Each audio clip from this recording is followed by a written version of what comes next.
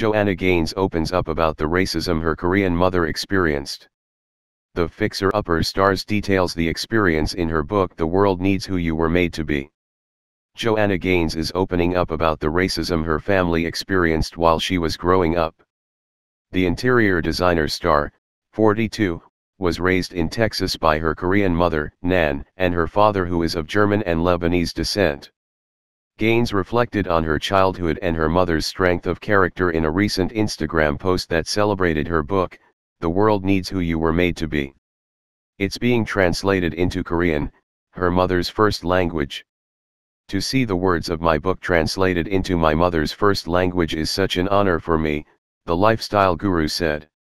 I remember as a little girl being out with my mom and seeing how in a moment, a person's harsh look or an underhanded comment would attempt to belittle her rich story and her beautiful culture, Gaines described. We can't take lightly the power that our words and actions carry.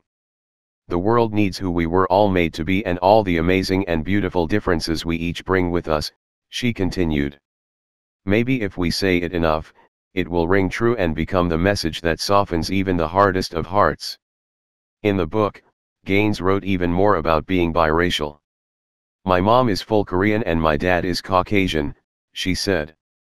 Kids in kindergarten would make fun of me for being Asian, and when you're that age you don't know really how to process that, the way you take that is, who I am isn't good enough.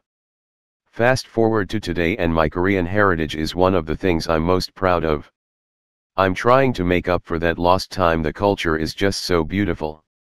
I think discovering who you are and what you were made to do is a lifelong journey. There has been an increase in anti-Asian hate crimes over the past year. There were 3,795 reported incidents between March 2020 and February 2021, according to Stop AAPI Hate.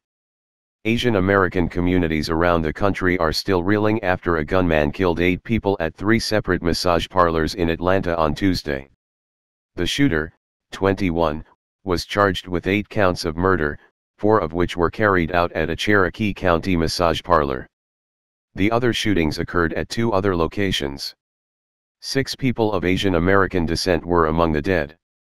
Officials have stressed that the investigation is ongoing, and authorities have not yet made an official determination as to the motive of the attacks, including whether they were racially motivated at this time.